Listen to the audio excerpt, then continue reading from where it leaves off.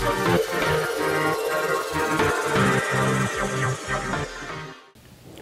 it's Wes and welcome to DinkLife. Today we're going to do a quick review on the AER Sling 3 Max X-Pac. That's a lot to say. This retails for $119. They make a non-X-Pac version of it that's $95 and comes in gray and black. The X-Pac version though, of course, is water-resistant fabric, all water-resistant zippers too. The dimensions of this bag is 12 by 9 by 3.5 inches. This is a 6-liter volume total bag, and with nothing in it, it weighs 0.9 pounds.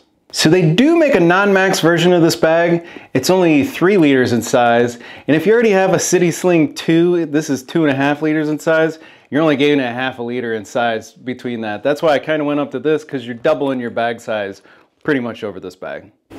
Now let's check the outside of this bag. So first it has a couple nice little hooks on each side here. There's another hook here. It also has another nice carrying handle like all the airbags. It is one of their classic quick disconnect magnet latches, so that's kind of nice, really easy to use. On the outside of the bag though, we have the front pocket right here in the front. This one does have a little clip for your keys, and you can clip like an air tag on there. Nice big pocket you can see. Now let's flip around to the back side of the bag. There's a nice little pocket back here. This one will be kind of more concealed to your chest when you had it on. Good little pocket to carry your passport in. I don't really have anything in here right now, but it's a nice size pocket. You can store lots of stuff in there.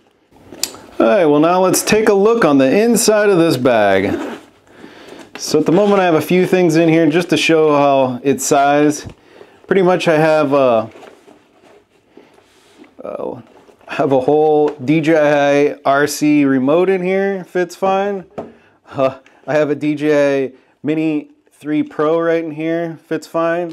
You can also fit this, I have my DJI Pocket 3 in here, fits fine. There's still plenty of room. I mean, there's tons of pockets in here for all kinds of stuff. You can fit a battery. I have some field notes, a glasses case. It has pockets up on the top too.